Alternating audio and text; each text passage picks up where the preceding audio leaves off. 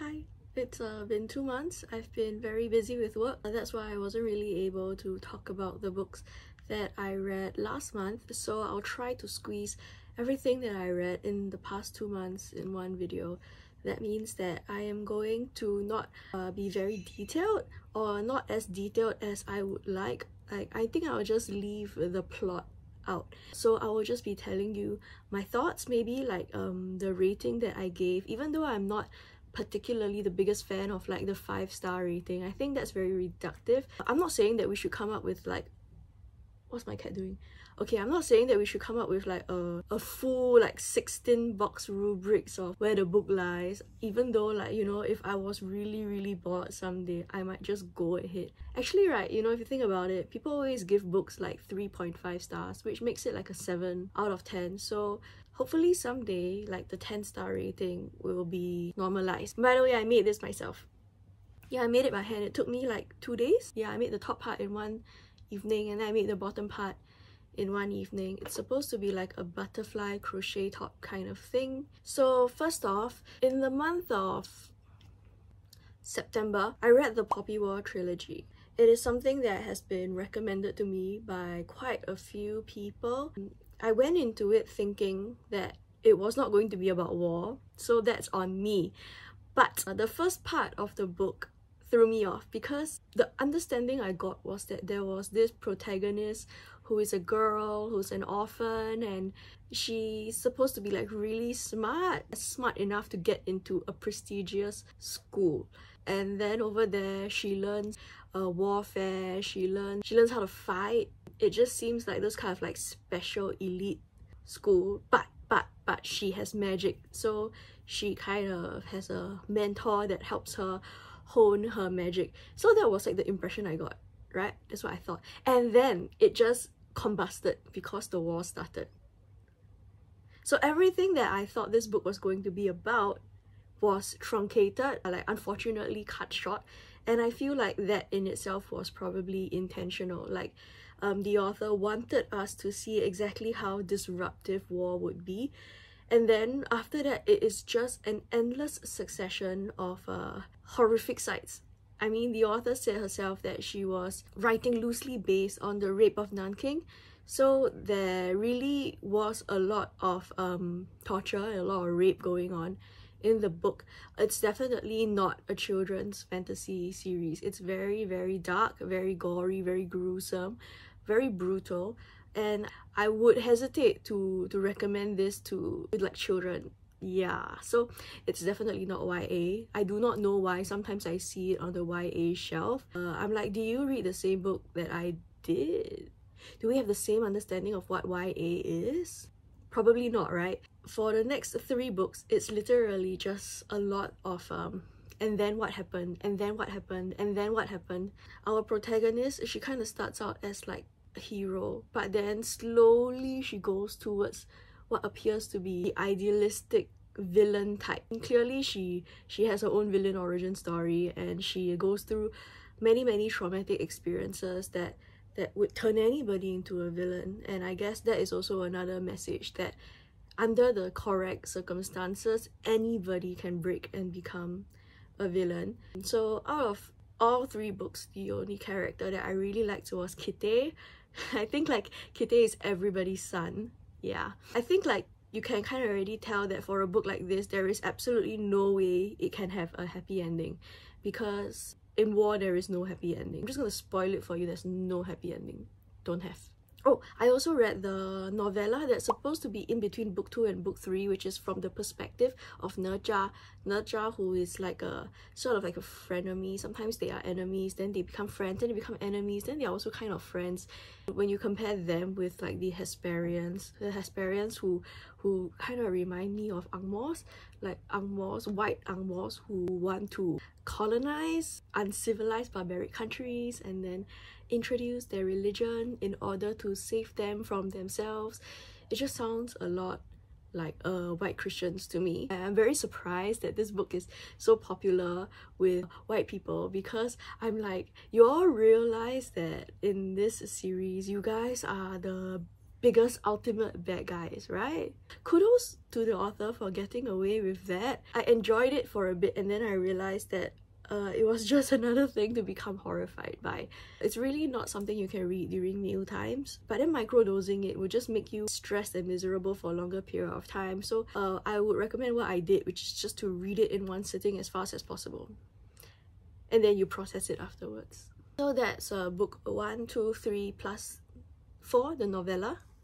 Following the popular trilogy, I felt that maybe I should read the author's latest book, the one that just came out maybe a month ago. It's Babel. Yeah, this book was trending everywhere, on TikTok, on Twitter. To my knowledge, everybody outside of Singapore was reading Babel. I think like Singaporeans, we have our own like sort of hype books, which I am very out of touch with because I was honestly not online a lot during that period of time. So I decided to just read what I saw outside of Instagram. Everybody was reading Babel internationally, so I was like, okay, I'll read Babel too. I had kind of high expectations for this book because I read Yellow Face before by R.F. Kuang as well. I get why it is internationally popular. It does touch on things like language, you know, the power of language, power of translation itself.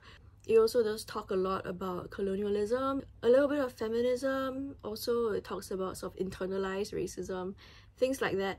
But personally, for me, I guess I was a little bit put off by the romanticizing of Oxford. Like, maybe it's because I grew up in this city island. I have been to Cambridge, but for like a 2-week program, but I wouldn't say that it was like the best time of my life, and I wouldn't say that I want to live in that kind of place forever. I understand why people do, though. It is traditionally beautiful. Every time we think about academia, the kind of image we get is always those kind of like very old colonial brick buildings and like cobblestone streets and like basically like Potter core kind of things. But for me, like, it's never really held that big of an appeal. The parts where they were talking a lot about the architecture of Oxford and how beautiful it is, I was like, skip. Yeah, it just didn't really appeal to me. I was more interested in the story rather than the setting. It's an alternate history, dark academia kind of novel where the author imagines that there is a tower in the middle of Oxford called Babel, and over there they deal with translation. And why translation? Because the act of translating something creates energy, which is magic fueled, of course, which then makes technology possible. So instead of like a electronic computer internet AI based kind of technological advancement, the development and the advancements are made possible through language based magic. I don't really know how to summarize it without completely giving it away, because I think you should try to read this book on your own without me spoiling it for you, without spoiling it yourself by reading things online. Go and read it. The issue then of who owns what language and who wields what language and for what purposes, and who benefits from the exploitation of foreign languages as such, is an issue that is then explored, because in line with her other books, the author does show that, for lack of a better way of saying it, it is white people. Yeah, she is specifically talking about imperialism and how it takes advantage of other cultures and how it sort of appropriates what by right belongs to other cultures and turns it into a kind of like profit-making machine for the center being Oxford. So when I read it, I was like thinking that this author was definitely going to get many haters, but I guess it's a good thing then that she is kind of already wildly popular with a very strong loyal band of followers. It also felt very similar in terms of direction to her book Yellow Face, which I liked even more, because I felt that in Yellow Face she dared to say the things that she only implied in Babel. There are already people hating on her for writing Yellow Face. I think that it takes a lot of bravery to do something like that. You don't have to agree with the message or its execution, but I think that, not that I don't, I do, okay? Yeah, but you do need to sort of give credit to her balls lah. She got balls. I'm trying to keep the review short, so if you want to read the review, you just go to like Goodreads and you can read my review there, or you can read other people's reviews there. There's so many reviews out there already. The next book I read is the second book in the Six Crimson Cranes duology. In my head, I was thinking it was going to be a trilogy. And then I finished reading this book and I was like, they wrapped it up really nicely. What's going to happen in the next book? And then I googled it and it turns out there is no next book. It's just 2 books. I was like, huh? You mean there's only 2 books to this? She gets a happy ending and that's it. Anyway, maybe it's like the second book curse or something, but I felt like the first book was a bit better. The second book is basically her trying to fulfill her promise to her stepmother, you know, the one that she made before her stepmother passed away. It felt a lot like very disjointed fight scenes with different magical creatures, and there wasn't as much emotional resonance with the reader as there was in the first book. Maybe it's just the second book curse, like, you know, the first book was so good that the second book just cannot live up to it. This is definitely YA because nobody has sex. Yeah, the most they have is like 1 kiss. It's like a 3-star kind of read. It's something that you will read because you want to know how it ends, but it's not like super compelling. Next book is this book that's been on my radar for a while, The Girl Who Fell Beneath the Sea. I didn't really know much about the Korean myth that this was based on, but I felt that it had a very interesting sort of premise. The idea is that there's the dragon, and then on a regular basis the village like needs to like sacrifice a young virgin to the dragon. Supposedly this will stop the bad weather and allow them to have a bountiful harvest. You know, it's a very like typical kind of premise. But then as I was reading it, I got very strong Spirited Away vibes from it. There is this girl, so her brother risks it all and tries to like stop the dragon from taking his beloved, and then this protagonist, who is trying her best to be a good sister, she's like, take me instead, I volunteer as tribute. She gets sucked into the ocean. She kind of shows up and then her soul is taken from her, and then she finds out that she has like 1 month to fix things. If not, she's going to remain a spirit forever. And then after that she finds out that the village was like really upset and afraid still, so they threw in the girl that she was trying to save anyway. I guess the whole point of this is the romance, but the romance also struck me as a little bit insincere. Like, you're telling me you spent 2 days with this guy and you fall in love with him. I am ready to suspend my disbelief for things like dragons and magic, but like falling in love in 2 days is just not something that I can easily accept. But I guess, like, you know, she was on a timeline which is 1 month only, so okay lor, she fall in love in 2 days, and then it's the power of love that manages to save them all in the end. Yeah, so you can kind of tell that this is a very YA book, so I gave it a 3 stars. Okay, next book is also YA. I'm not intentionally reading YA. I am reading books that I have heard were good. And just because like a book has children as its main characters doesn't mean that it's juvenile or childish. Like in the case of this book, Nura and the Immortal Palace, I felt that the themes were actually not for children. Like, I was reading it and I was like, it's kind of Marxist, isn't it? Because over here, this book is criticizing child labor, it's criticizing exploitation of the poorer communities, hoarding of wealth and wages, the creation of a ruling class and working class, and I'm like, is this a children's book? Am I reading a children's book? It seems a bit chim to be a children's book, even though cognitively I can understand that I am reading a children's book. You know, it's like an adventure novel. It's a bit like a Spirited Away also, but Muslim. Reminded me very much of like Harun and the Sea of Stories, in which you have a child who ends up in the magical realm, and then they encounter like the jinns, and then they encounter like other spirits. And in this book, the character Nura, she encounters her own doppelganger. Nura is one of those child laborers. She works in the mines. Her father passed away working in the mines. Yeah. And then now her mother is a single mother working very hard, and they have no money, so Nura has no choice but to go work in the mines.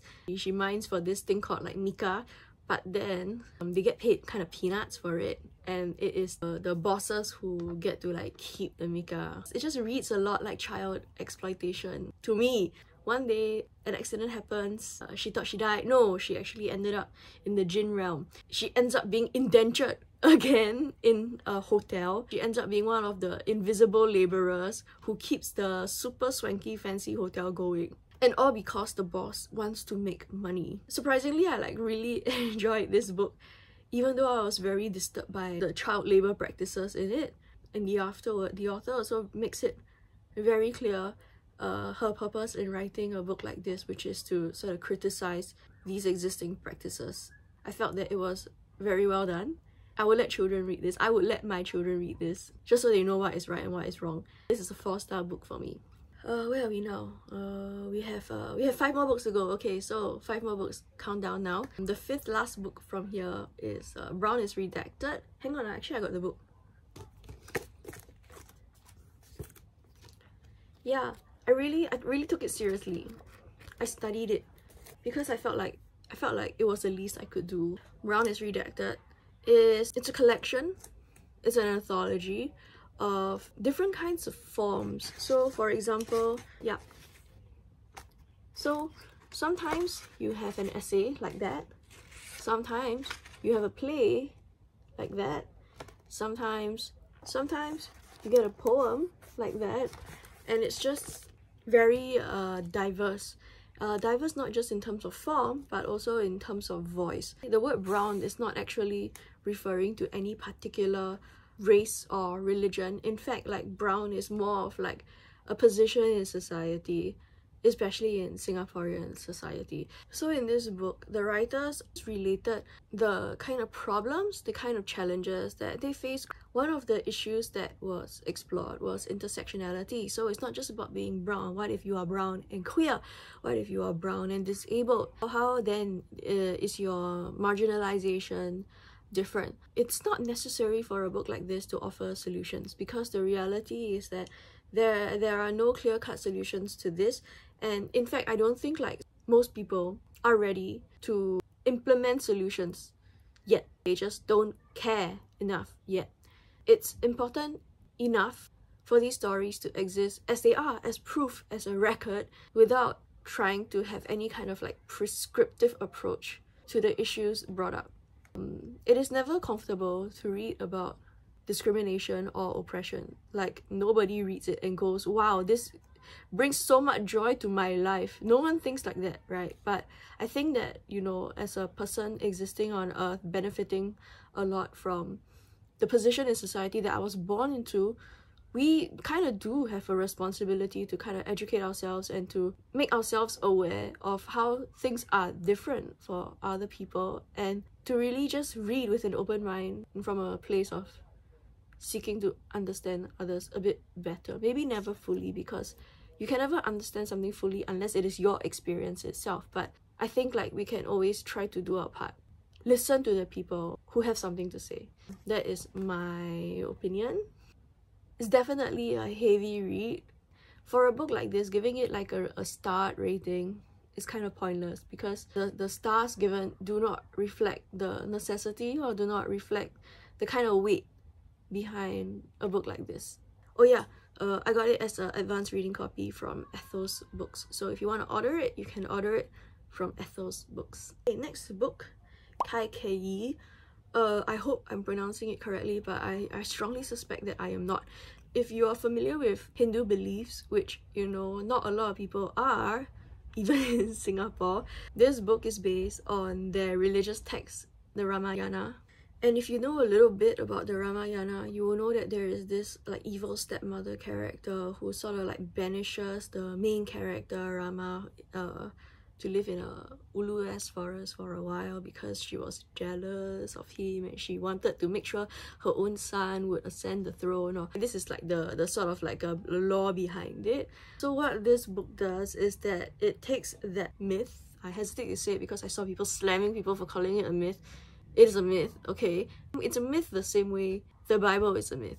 It's a myth in the sense that it has taken on mythic proportions, you know? It has become a central story to many people. It's the core of like some people's identities, which is why I call it a myth. I don't call it something a myth to sort of denigrate it. I call it a myth to show how culturally important it is to some people. The author, who grew up in this religion, she decides to rewrite that portion of the myth and turn the stepmother into the protagonist instead. So exactly what could motivate her to do something like that? She tries to reimagine a childhood for this woman, imagine like, you know, the circumstances of her marriage, the circumstances of her producing children, and she also kind of creates like a magic system within her book. I first heard of this book when I saw people complaining about it. I saw like somebody, I won't say who, talk about how, oh, this book is not true to the Ramayana and it is a horrible and unqualified retelling, something like that. After that, there was the whole Sarah Underwood scandal. Yeah, the interview is like missing now, but if you scour the internet, you can still find some of it. Basically, this white author who's like a STEM major or something, she decides to write a feminist retelling, and then she said in an interview that she never read the Odyssey, even though her book is based on the Odyssey. And then a lot of people were defending her, and then there are a lot of people coming out to ask these defenders, why is it that you have such low standards for white writers, whereas POC writers are held to such impossibly high standards at all times? And Kaikeyi was one of those books that was brought out as an example of how the author sort of unfairly faced a lot of criticism for the book that she wrote, even though she was literally writing about something from her own culture. They were sort of like nitpicking. So I read it because I was really kaypoh. So I went to read all the tea about this book first before I went to actually read the book. And then I read the book and I was like, it's a good book. I don't understand why people are nitpicking it. It's her own religion, is it not? I mean, are you going to go to John Milton and be like, how dare you write Bible fan fiction that makes the devil look sexy? It's his religion, right? Like, if you're so touchy about these kind of like religious retellings, then don't read lor. That's just my opinion. Like, going back to the book itself, like separate from the super messy discourse, I felt that it was a very good read. I gave it like a clear 4 stars. It's like a 4.5 star for me because it really made you empathize with the stepmother character. It shows that even though she did make some decisions that did not make her the most popular person, it's not like there were no consequences for her. It's not like she was having the best time in her life doing it. Like, she made these decisions because she had no other choice. I think like this idea of women not having any choices is also a recurrent theme throughout her book, where it shows that because of the patriarchal expectations themselves, women were basically occupying a lower position in society. This is also one of the things that was brought up in the discourse. They were saying like, you make our religion sound bad because you make it sound like we all oppress women. I'm like, okay. Traditionally, can you show me a religion that does not position women as inferior to men? Don't have what, right? So like, chill, bro. She's not making the religion sound bad. Like, we are already aware that there are these expectations to begin with. As far as retellings go, I felt that this was very close to the level of Children of Jocasta and even like Miller's Circe. I felt that the author did a really good job. Okay, the next book, You Made a Fool of Death with Your Beauty. This book was like a hot novel or something like that. I kept seeing people talk about it. I kept hearing about how this author is so versatile and she has written so many different kinds of books before, and how well she wrote like her first romance novel. So I went in with like expectations that were sky high. Maybe that was my downfall because I could not get into it. I was just so confused by the plot. Long story short, it's about this woman who was widowed shortly after getting married, and then she's like very heartbroken because, you know, he died in a car accident, and then he died and she didn't die, and she was still beautiful and stuff like that. And 5 years later, she's like, I need to get over him. So she goes to a party, and then she like has sex with a guy in the toilet. It fizzles out, and then she decides to sort of date his friend, and then this friend of his brings her overseas back to his island to enter an art show, and she agrees, and then she goes there. and then she falls in love with this second guy's dad. Yeah, and I was like, oh my god, there's like a 19-year age gap between y'all. I am not like a anti-age gap kind of person, but like 19 years is very big, you know? And okay, I get that it's not like purely like a sexual attraction between them, but that is because they both have gone through very traumatic experiences before. But yeah, I just could not get into this book. I tried my best. I really tried my best. Maybe I'm not angmoh enough. It's like a very angmoh story. I don't know how to tell you this, but it is. So the one thing I would give this book is that it's very diverse. Like basically everybody in this book is queer, except one guy. Second last book, Out of the Blue by Jason June. The premise of this book is you have a non-binary mer person who needs to complete like a trial on land for 1 month where they do a good deed, then they can go back to where they came from. This mer person was very unwilling to do it because they felt that, what is the point? I don't want to be a human. I hate human beings. All they do is pollute the oceans and destroy the earth. So they didn't really have a very positive view of human beings to begin with. They come on land and then they encounter this person who is a competitive swimmer. He recently just got dumped by his boyfriend, who decided to go and date the hottest guy in school instead. So he was very heartbroken. The mer person is like, I will help you get your boyfriend back, and this will be my good deed. So they start fake dating, and then obviously this becomes a real dating because they really have feelings for each other. As much as this is definitely a queer romance novel that's also YA, I would say that there is also equal emphasis on personal development. It wasn't just all about these two gay people falling in love. That wasn't the only thing. It was about them also developing their characters, figuring out exactly what it is that they want in life, prioritizing that over just the romance. I felt that that was a very nice and unexpectedly mature take. It's a good book. The last book that I read in the past 2 months is book 13. Book 13, Greedy by Winston. This is non-fiction. I saw quite a few positive reviews about it, so I read it, and then it turns out to be some kind of like memoir. But the memoir portions are the launching pads for discussions on what it means to identify as queer. Throughout the book, the author acknowledges her own white privilege. She acknowledges she's white, feminine presenting, and on top of that, she's also conventionally attractive, meaning like, you know, skinny. Understands that the experience that she has as a bisexual woman is very different from the experiences of people who are more marginalized. She says that bisexuality can be used as a kind of political lens through which we really examine why is it that we think certain things are right or wrong, or unacceptable or shameful, and why we feel guilt for some things that perhaps we shouldn't feel guilt for. Well, the one thing that really threw me off about this book was how much sex there was. I guess like she goes by the identity of a sex writer. So this is definitely like a kind of like R21 book, not for children. It's her own experiences she's writing about lah. So I guess it's really up to her. I was mostly interested in the portions that came after the sexual encounter. She used the encounter to reflect on her grappling with her sexuality and her bisexuality, because it took her like 30 years to come to terms with it.